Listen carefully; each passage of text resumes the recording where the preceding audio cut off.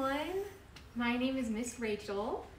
You are live from Coral Springs, Florida. We have some guests with us. They're really just my three boys. I'm the Children's Ministry Director at First Presbyterian Church, and I'm so glad you're joining us today.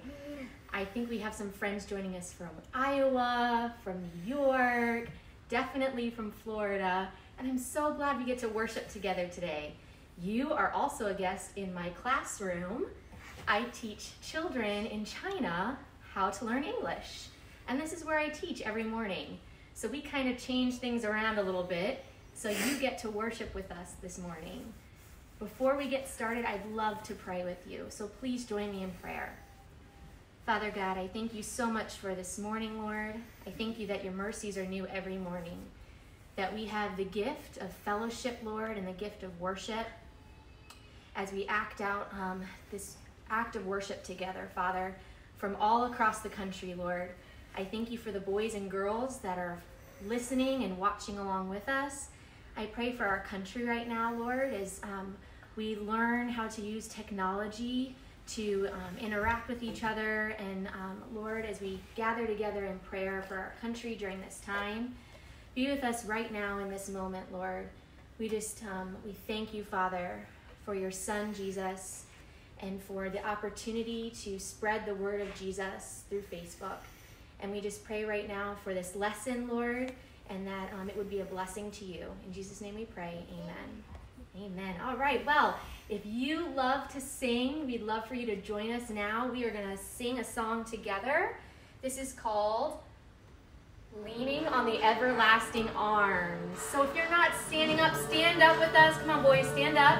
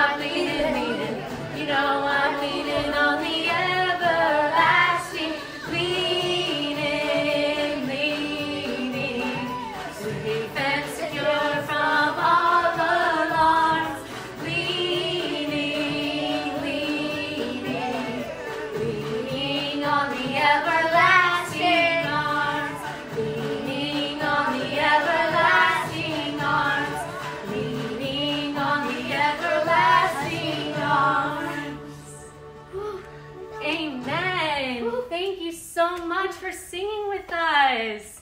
I don't know if you could see them, but I might as well introduce them now. I have 4 boys that are all mine and Mr. Holtz's. He's our cameraman, by the way. But 2 of my boys are up and singing. This is Kenny and Christopher. Lincoln, do you want to come up real quick? No. Okay, you'll see Lincoln in just a second. Here's Kenny. And what's your name? Christopher. Oh, Christopher, I almost forgot. This is Christopher, Kenny. You'll see Lincoln in a little bit. And Henry is trying to nap, but he may not make it all the way through, so we'll see. At FPC, our church here in Coral Springs, Florida, we have been learning about the alphabet using the Bible. And last week was the letter S, and this week is going to be the letter T. Yes, the letter T. So this is our letter T bag.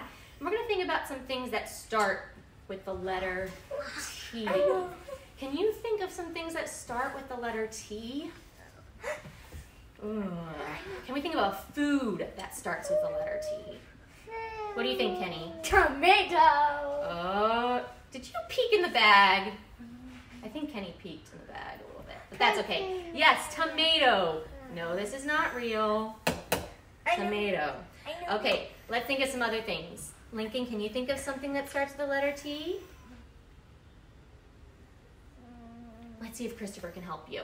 Can you think of more things that start with the letter T? Christopher? Train. Yes, I actually happen to have a train. Thomas the train. Very good. What are some things that are out in nature that start with the letter T? Here in Florida, they're green, but maybe where you are, they are not green. I know. What do you think? What's something you like to climb when it's nice and warm out? Lincoln, can you think of it something? A ladder. A ladder? That's a good guess. But ladder starts with the letter L, like Lincoln. Tree. Tree. Yes, a tree. Very good. And I have, oh no, my tree fell apart. Oh no. I don't know if my tree's, oh, there we go. I have two more things that start with the letter T. I bet you're not going to guess this one. It's in very high demand. At stores, you can't find any. Adults are getting really weird about buying this. Toilet paper. You know, we have an Aunt Kelly in Pennsylvania who's encouraged everyone and has told them that right now, as you're staying at home, you should keep a journal each day, which I think is such a great idea, of what you've done, about some things that you've seen at home, or maybe if you go to the store. I know I want to keep a journal, and I want to put how I can't find toilet paper anywhere. These adults are going crazy. I have one more thing. This is a word that starts with the letter T. You want to take a guess, Kenny? Can you guess too? What starts with the letter T? Tape. Tape? Okay, Table. tape does start table. Those are all good T words. This is a word that we can find in the Bible. Trust. Today, we're going to learn about trust. We're going to be reading from either Mark chapter 4, or you can look at Matthew chapter 8. And we're just going to read 2 verses today before I switch over to my Jesus Storybook Bible. Maybe you have this Bible at home. If you do, while I'm reading from God's Word, if you want to go grab it, we're going to be reading from this story together. This is Mark chapter 4, verse 39. He got up, rebuked the wind, and said to the waves, "Quiet, be still." Then the wind died down, and it was completely calm. He said to his disciples, "Why are you so afraid? Do you still have no faith?" Let's pray together. Father God, before we start this lesson, Lord, of your word, I just pray, Father, that these will be your words and not mine, Father, and that these boys and girls that are watching together, Lord, will learn how to trust in you, Lord, even when they're afraid and when they feel like they do not understand what's going on, Lord. We need to trust you, that you are in control. In Jesus' name we pray, amen. So, like I said, this is the Jesus Storybook Bible, and it's one of the Bibles that we use when we teach our 4- and 5-year-olds and our kindergarten, 1st, and 2nd graders at our church. And we also are going to, hopefully it works, we'll see. We're also going to have the pictures up on our screen. Zonder Kids. Yes, Zonder Kids is the publisher. That's who wrote and put together this Bible. And so we are going to have the pictures up on the screen while Miss Rachel reads. Let's see if I can read this.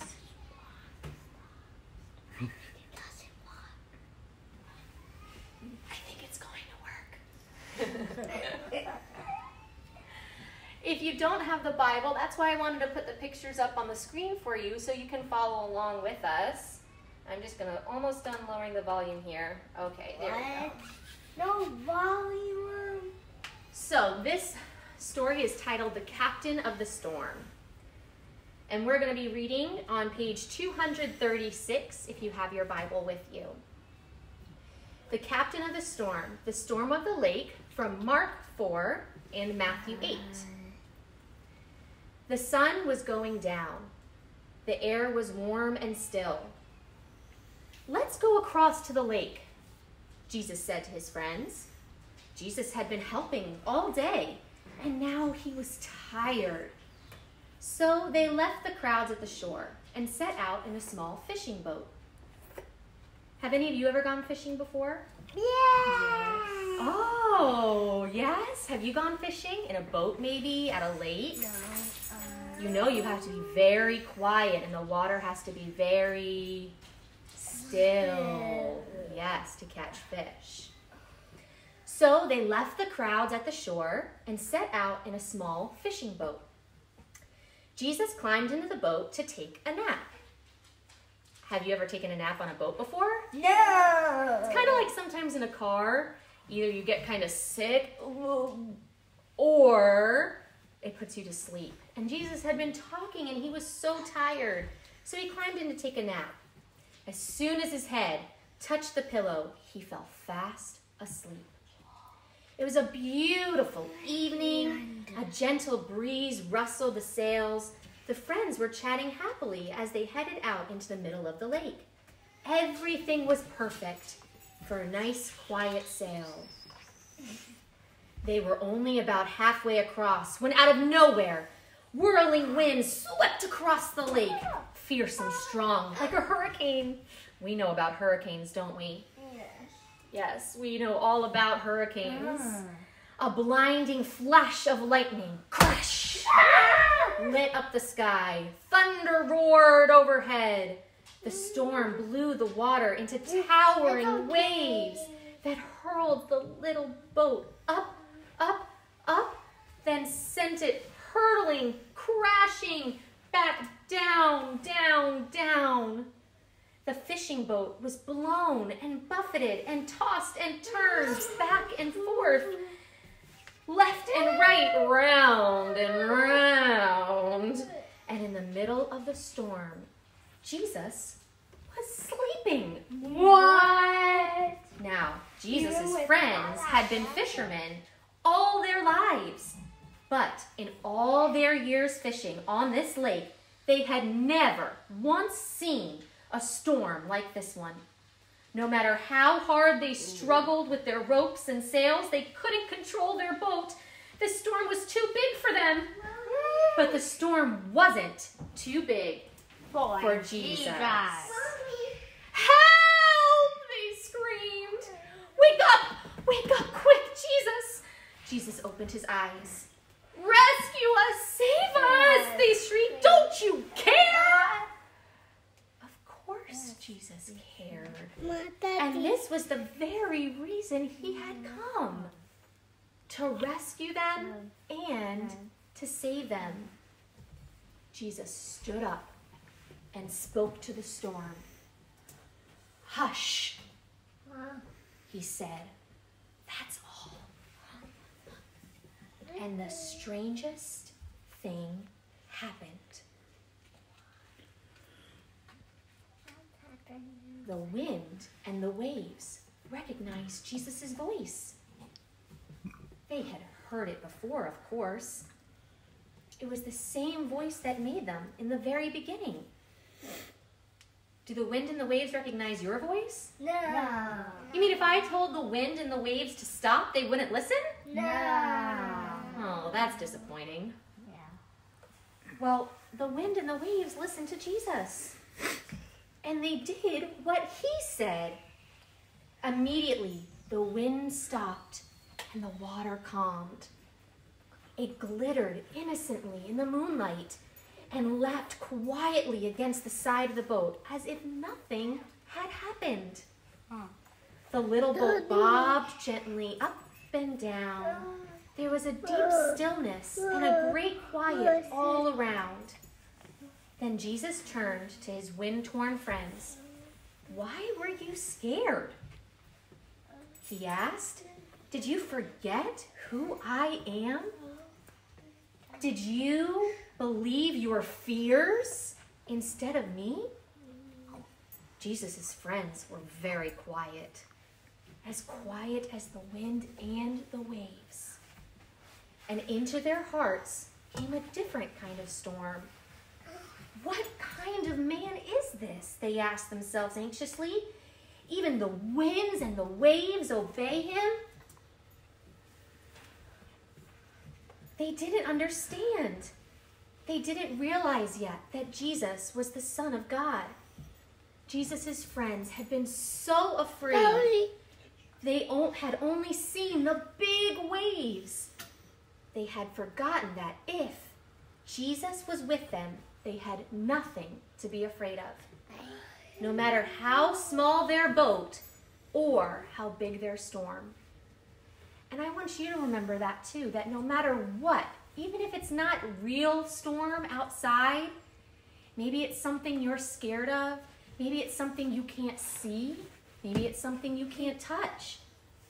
Does that mean God and Jesus forget about us? No. No, that means we have to have what? Trust. We need to trust in God. We need to trust that the God who created the whole earth and the Jesus who quieted the storm is going to be there for us, no matter what. So today, I also have a craft. Each week at our church, we do a song with our kids, we do Bible story, we do a craft and a snack. Sorry guys, no snacks. You might have to ask mommy and daddy at home. I don't know about your mommy and daddy though. But we're gonna make a craft together. So Lincoln, will you come over here and help me over here? Yeah. Oh, thank you. Come over here, come over here. Here. Okay, you're gonna stand right here. And the boys are gonna bring their... I don't want to wear my door. You don't have to use your stool. You're okay. You can stand right here. Okay, this is a funnel. So these are some things that you probably have at your house already.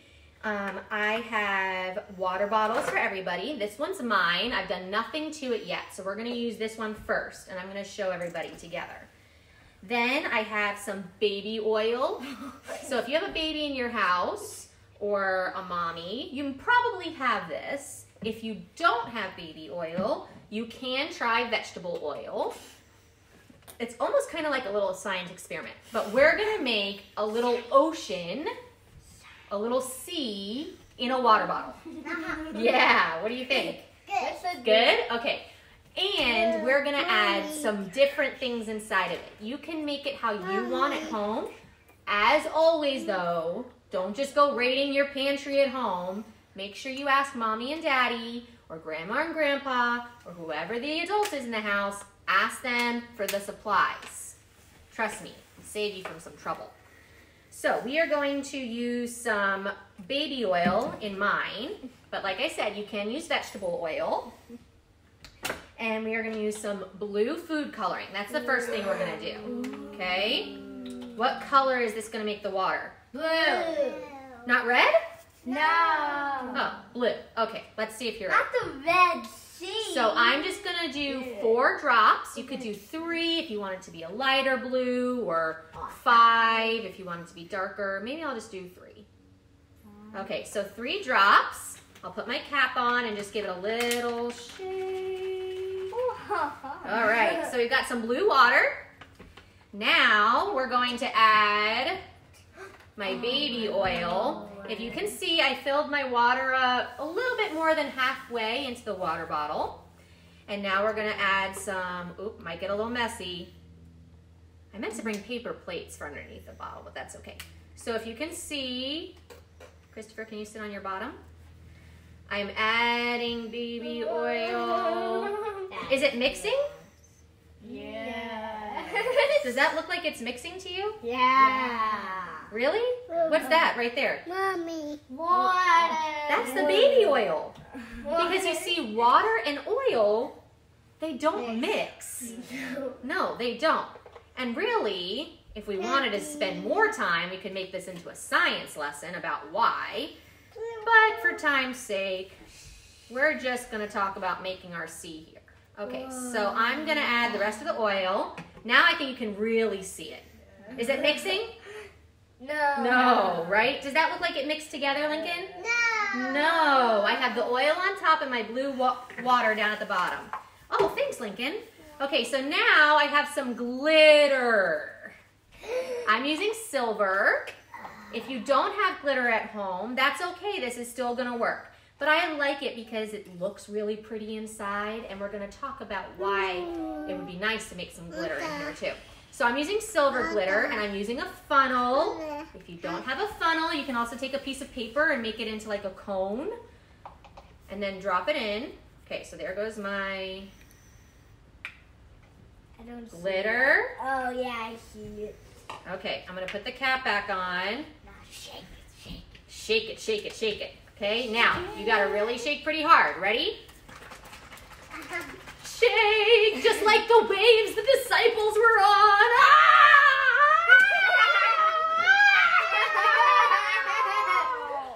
Why is it so fast? And we're going to let it calm down. Now, look at our beautiful sea. It looks like it's all mixed together, right? But think about this. Just like Jesus calmed the ocean, our sea in a bottle here is going to slowly start to calm. And this is a great way, believe it or not, for us to pray. If you get nervous or if you get scared or worried, find your sea in a bottle. Shake it up, just kind of like how you're feeling, and then set it down. And once you set it down, we're going to pray. And you pray, and when you finish praying, you'll start to see that the bottle has calmed down, just like Jesus calms our hearts and calms the storms in our life. So let's pray, okay? Dear God, we thank you for this short time that we've had together. Thank you for your word and how it teaches us, even thousands of years later, Lord, that no matter what the storm is in our life, God, the Bible tells us and teaches us and is still real to us, Lord, just as you are still real to us. I thank you for these boys. I thank you for the boys and girls that are listening, Lord, and watching with us. I pray that they may come to know Jesus, Lord, in a real way and have a relationship with him, that they would understand that Jesus will calm their hearts and calm the storms in their life if they trust in him.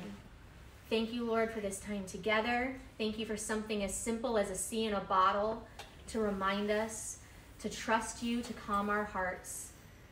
Be with all the boys and girls, Lord, today as they spend time with their families, over the next week or two, that this would just be a great chance for them to play outside, to read their Bibles, and to trust in you. In Jesus' name I pray, amen.